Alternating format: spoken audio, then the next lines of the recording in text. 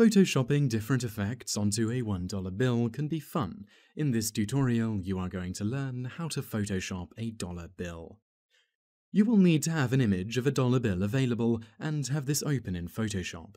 One of the easiest changes you can make to the bill is to change its color.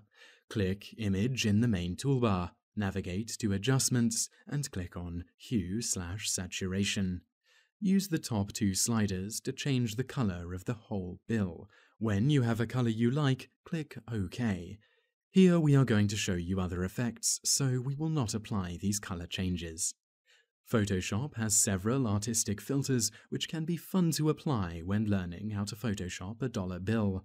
Click on Filter in the main menu, navigate to Stylize, and select Glowing Edges. This will be one of the more interesting effects to apply to your dollar bill. Use the three sliders to the right to find some good-looking settings. Here, an edge width of 2, an edge brightness of 6, and a smoothness setting of 5 gives it an interesting look. Click OK to apply the settings. These are just two of the many interesting effects you could use in Photoshop to edit a dollar bill.